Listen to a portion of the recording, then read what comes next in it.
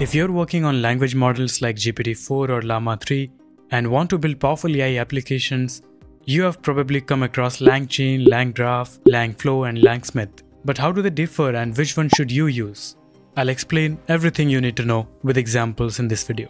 We'll explore what each technology is, how they are used, compare them with each other, and also answer the most common questions developers have. By the end of this video, you will be clear on which one fits your needs best. If you are interested in learning and building cool tech and AI related stuff, consider subscribing this channel and hit the bell icon so that you don't miss any updates. Let's get started. Let's talk about LangChain first. Let's understand LangChain with the help of an example. Let's say you want to build an application that will use GPT-4 to generate an initial response, Llama 3 to refine that response, an agent that decides whether to fetch external data or generate a response based on the query, and memory to store previous interactions with the user. Now without LangChain, you would need to manually manage all of these components and write a lot of code to handle the logic, API calls, and memory. And this is how the code would look like. You'll need to write function to make API call to GPT-4, another function to make API call to Llama 3, and then you'll need to create your own memory and manage it, update it, and you'll need to write your own code to create agents and all the related tools that agent would use. You can easily see the challenges with this approach.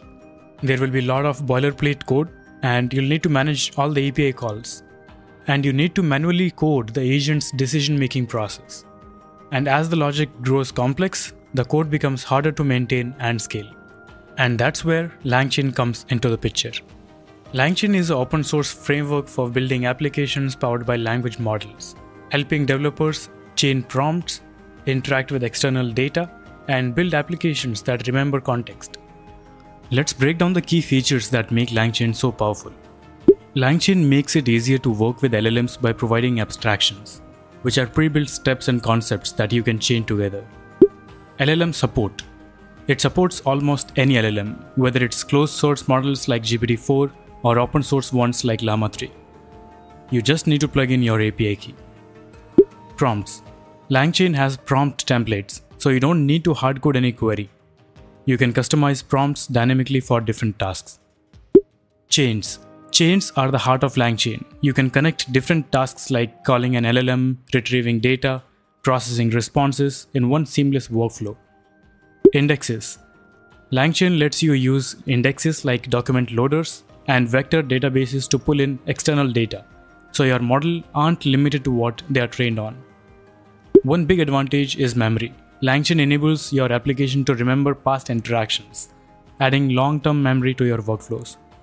And finally, agents. These components use the LLM as a reasoning engine to decide the next step in a workflow, making your application more dynamic and responsive. So in our example, this is how the code would look like with LangChain. First, we'll need to import LangChain, and then we can just use memory class from the LangChain to create and update memory. Then use agent class to create agents, and then use sequential chain to create chains and connect various functions. Next, let's talk about LangGraph. LangGraph is built on top of LangChain to manage agents and their workflows. This library enables developers to create agents and multi-agent workflows. It is an open source library and so it's free to use. So how is it different from LangChain?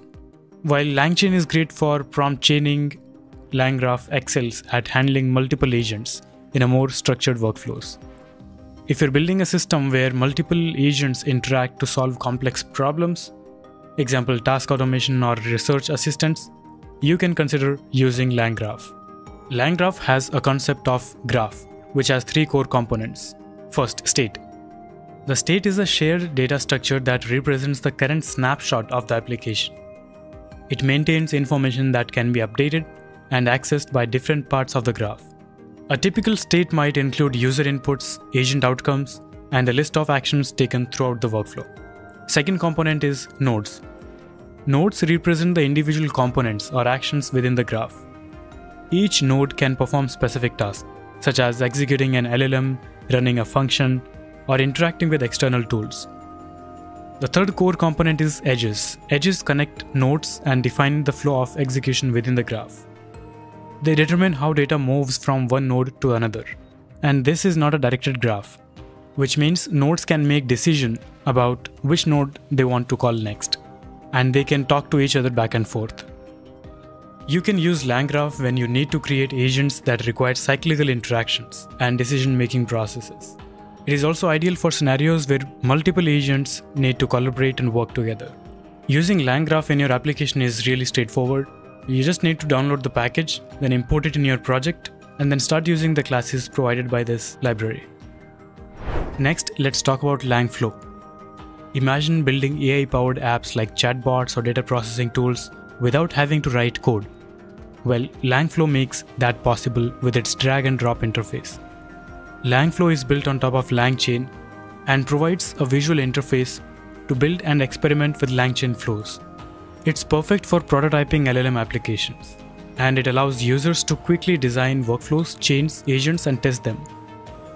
It is mostly not intended to be used in production, but rather for prototyping. It's perfect for teams looking to create minimum viable products quickly. You can consider other tools like relevance.ai or Defy as well. There are a couple of ways you can use LangFlow. First one is using DataStax's LangFlow. Of course, this is not going to be free, but this is one option. Another option is to install it locally or host it on your cloud server. You can find all these instructions in the LangFlow documentation on how to do that. Once it's hosted on your cloud server or DataStax, you can access LangFlow on a UI like this, where you can drag and drop various tools and services. You can connect them together and create an entire AI workflow. You can then access this workflow using APIs from anywhere else. So if you have a separate application from where you want to trigger this workflow, you can do that. You can find all the information how to use this API or the curl on the LangFlow documentation. You can find the link to that documentation in the description. And finally, let's talk about LangSmith. Building your LLM-based application is one part, but deploying and testing and making sure that all of your agents and LLM calls are working as expected, that they're not overdoing something and they're returning the results as expected, while also monitoring the number of tokens that are used in each request is really important. Without that, publishing your application to the general public is kind of risky. And that's where LangSmith comes into the picture. LangSmith is designed to assist you at all stages of the LLM application's lifecycle. This includes prototyping, beta, testing, and production. While LangChain focuses on building applications, LangSmith ensures those applications perform well by offering robust monitoring and evaluation tools. LangFuse and Phoenix are other free open source alternatives if you want to explore. LangSmith is designed to be independent, so you can use it with any LLM framework, and using LangChain is not necessary. Which means you can connect LangSmith with LangChain and Langgraph. It provides deeper insights into how the workflows are performing, helping developers find and fix issues. Now, when should you not use LangSmith? If your application is straightforward and doesn't require extensive monitoring or testing, the overhead of LangSmith may not be necessary. Using LangSmith in your project is really straightforward. All you need to do is install the LangSmith, import it in your project, then set up these two environment variables, and then you can start logging your traces from your application by using traceable annotation. LangSmith will receive all of these traces, and in the LangSmith dashboard, you'll be able to see all the details on how many tokens were used, how many calls were made, the total cost, error rate, and latency details. You can also monitor trends of the number of calls, the number of tokens, the latencies, etc. using all these graphs. I'll link this video from LangChain in the description. If you want to get into more details about the features, you can go through this video. I hope this video gave a lot of clarity on which tools are meant for what and when to use which. If you found this video helpful, please like and subscribe for more content like this. If you want me to create a video on a particular topic, please let me know in the comments. Thank you for watching and see you next time.